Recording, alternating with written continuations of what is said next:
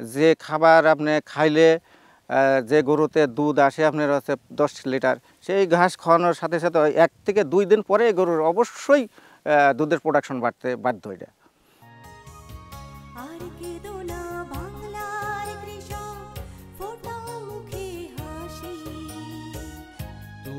দেশের আসল নায়ক বলবে বিশ্ববাসী, আর কেঁদো না বাংলার কৃষক, ফোটাও মুখে হাসি।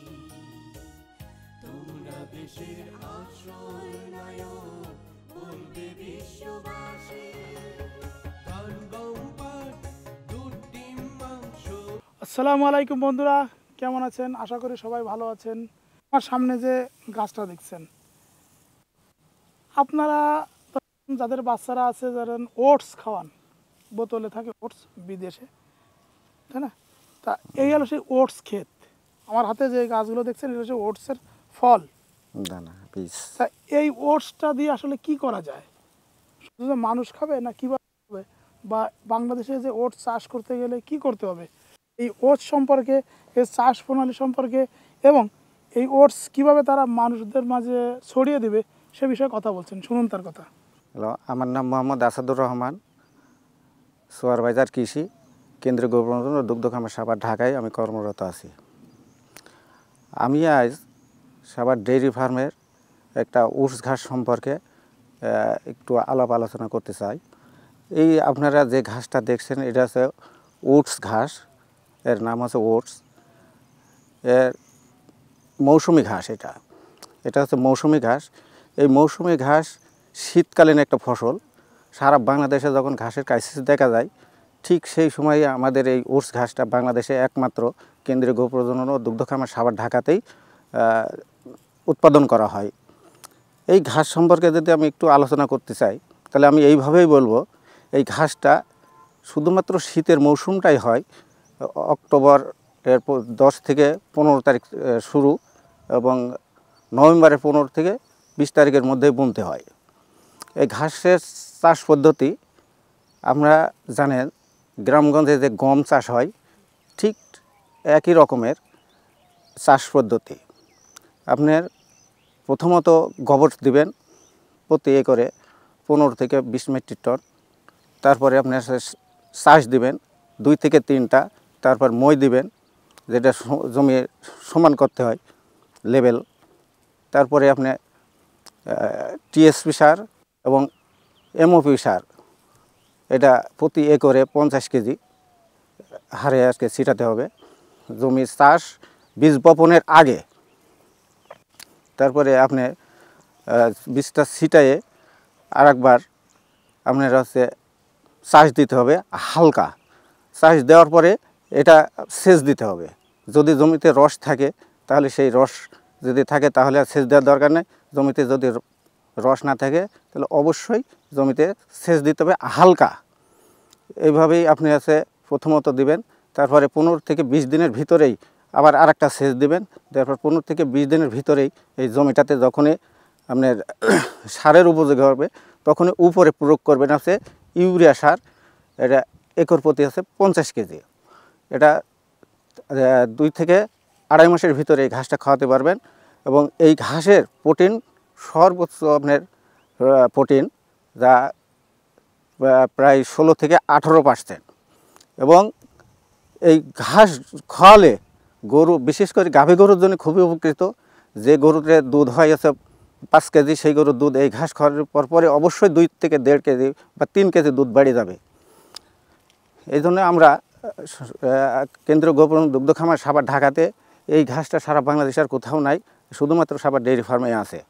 আমরা প্রতি বছর এটা করে থাকি এবং আমাদের নিজস্ব বীজ আমরা নিজেই উৎপাদন করে থাকি এই বীজটা। এবং সারা বাংলাদেশে যে সমস্ত খামারিরা আছে সেই সমস্ত খামারিদের মাঝে আমরা এটা বিতরণ করে থাকি। বিতরণের নিয়মটা আমাদের এখানে সরকারিভাবে একটা রেট আছে, প্রতি কেজি আছে 125 টাকা। 125 টাকা কেজি হিসাবে আমরা বিক্রয় করে থাকি। এবং এটা অনেকে নিয়ে যায়, নিয়ে যাওয়ার পরে তারা হয়তো বা বীজটা ছিটানোর পরে ঘাসটা উৎপাদন করে, কিন্তু বীজটা ঠিকমতো সংরক্ষণ করতে পারে না। তবে বীজটা সংরক্ষণ করারও সহজ উপায়, গ্রামগঞ্জে যারা জানেন যে গম চাষ এবং জব চাষ করে, তারাও তো একটা বীজ উৎপাদন করে এবং সংরক্ষণ করে। ঠিক একই পদ্ধতিতে যদি আপনারা এই বীজটা সংরক্ষণ করতে পারেন, তাহলে হয়তো বা আমাদের কাছ থেকে নেওয়া যাবে না, আপনারা নিজেরাই তৈরি করতে পারবেন এবং ওখান থেকে সারা বাংলাদেশে আপনারাও বিতরণ করতে পারবেন। প্রতি একরে আপনার হচ্ছে বীজ লাগে আছে 20 থেকে 22 কেজি, প্রতি একরে 20 থেকে 22 কেজি বীজ বপন করতে হয়।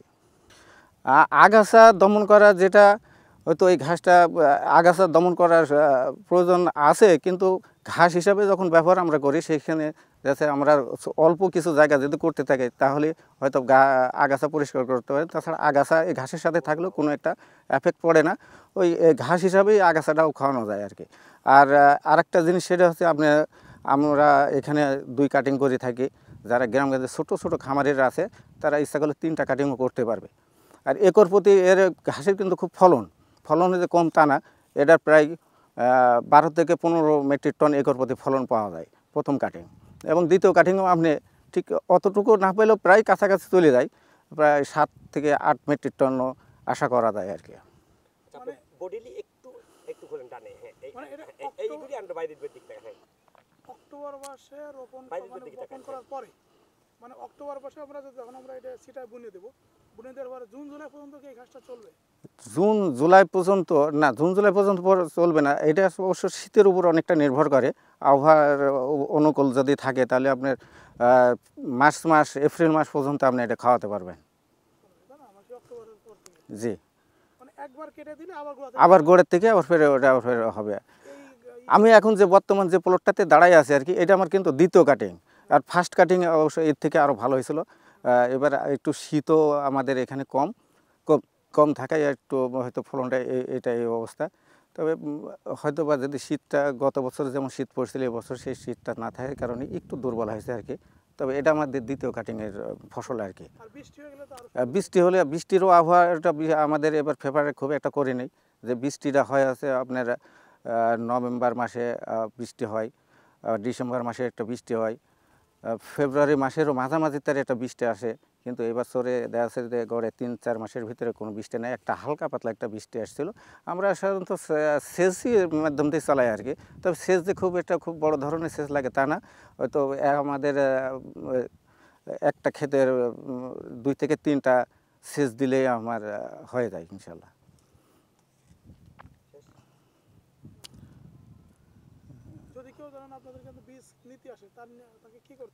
বীজ নিতে হলে আমাদের কেন্দ্রীয় গোপন দুগ্ধ খামার সাভার ঢাকাতে উপপরিচালক আছে আমাদের, উপপরিচালকের বরাবর একটা দরখাস্ত দিবেন। দরখাস্ত দেওয়ার পরে আমাদের কাছে পাঠিয়ে দেবে। প্রত্যেকটা শাখায়, যেমন আমাদের কাছে এগ্রিকালচার শাখায় আসলেই আপনি অবশ্যই বীজ পাবেন আর কি। সরকারি নিয়ম নীতির মাধ্যম দিয়ে আপনি বীজ পাবেন।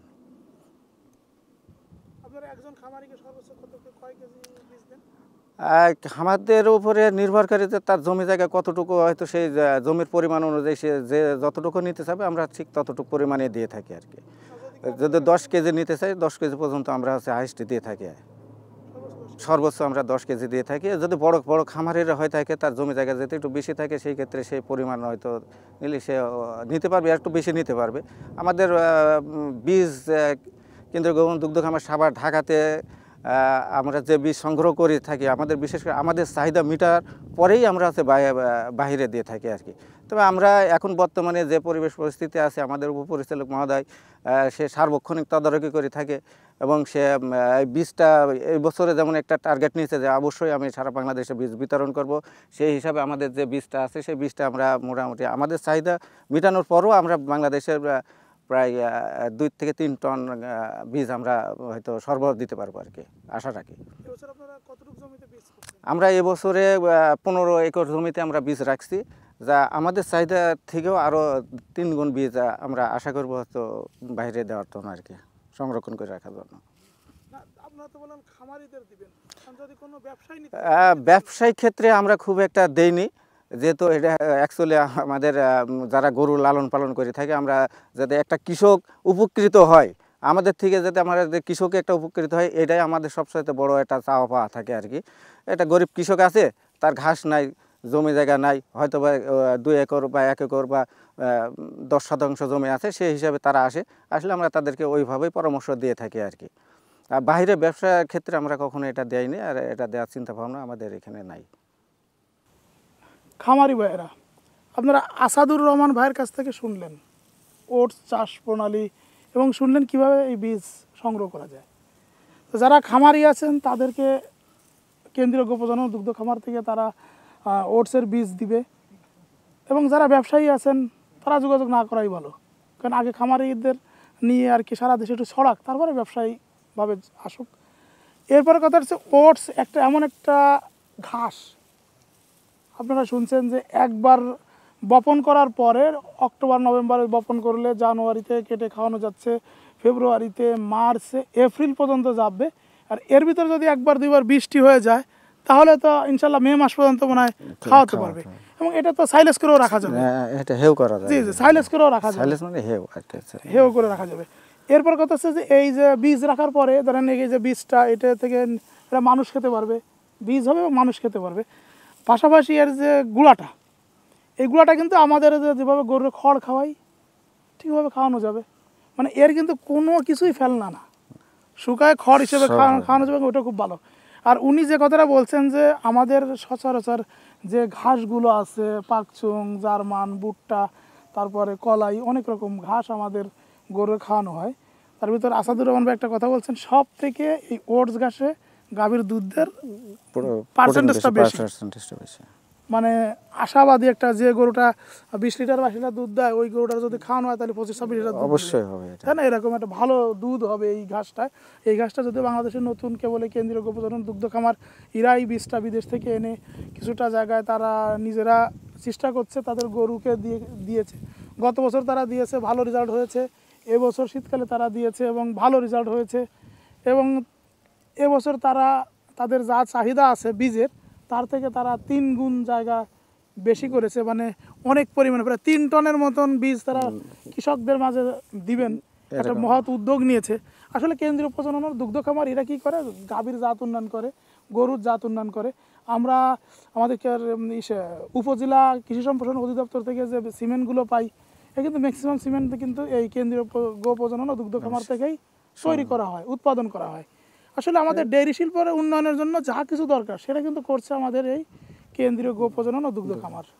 তা আপনারা যারা আমার কথাগুলো শুনে খুশি হলেন এবং যারা বীজ সংগ্রহ করতে চাইবেন, আসাদুর রহমান ভাই বলছেন, তারপর আমি আরেকটু বলি, আপনার সরাসরি জাহাঙ্গীরনগর ইউনিভার্সিটির উল্টা পাশে, প্রথম গেটের উল্টা পাশে কেন্দ্রীয় গো প্রজনন ও দুগ্ধ খামার। এইখানে এসে আপনি দুধ কিনতে চাই বা এমনি ঢুকতে চাই, তাহলে ঢুকতে দিবে না, বলবেন যে আমি ভাই ঘাসের বীজ কিনবো। কেবল এই কথাটি বললে ভিতর আসার সুযোগ আছে, অন্য কোনোভাবে কিন্তু আসার সুযোগ নাই, যে আমি ঘাসের বীজ কিনবো। তা আপনি ওই কথা বললে আপনার আসতে দিবে, এবং আপনি উপপরিচালকের কাছে যাবেন, যে একটা দরখাস্ত দিবেন যে স্যার আমার পাকসুম কাটিং লাগবে বা আমার ওটসের বীজ লাগবে।